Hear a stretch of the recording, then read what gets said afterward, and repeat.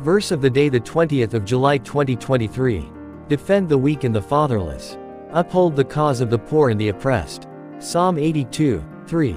Thoughts on today's verse. This verse begins with the command to defend the weak and the fatherless, urging those in positions of authority and influence to stand up and protect those who lack support and protection. The fatherless, orphans, and widows were often considered among the most vulnerable in ancient times. The verse continues with the directive to uphold the cause of the poor and the oppressed. This emphasizes the importance of advocating for the rights and well-being of those who are economically disadvantaged and marginalized.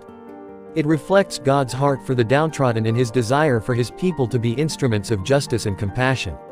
Psalm 82, 3 serves as a call to action for believers, reminding us of our responsibility to seek justice, defend the vulnerable, and care for those in need.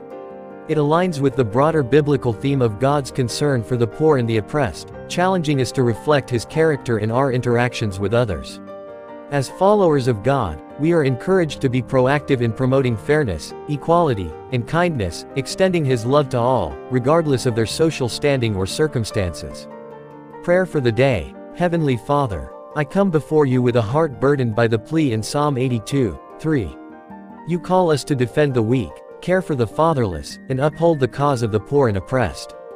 Today, I lift up these vulnerable members of society before you, knowing that your heart is deeply compassionate towards them. Lord, I pray for your guidance and wisdom in discerning the ways I can make a difference in the lives of those in need. Show me how to be an advocate for the defenseless and a voice for the voiceless. Grant me the courage to stand up for justice and mercy, even in the face of opposition or indifference. Father, open my eyes to the opportunities to extend your love and compassion to those who are hurting and struggling. Lead me to individuals or organizations where I can offer my support and resources to alleviate their burdens. May I be your hands and feet in reaching out to the marginalized, bringing comfort, hope, and assistance where it is needed. Lord, empower me to break down the barriers that divide us, recognizing that we are all your children, created in your image. Help me to set aside prejudices and judgments, and to treat each person with the dignity and respect they deserve. Thank you, Father, for your example of unwavering love and compassion. Teach me to reflect your character in my interactions with others.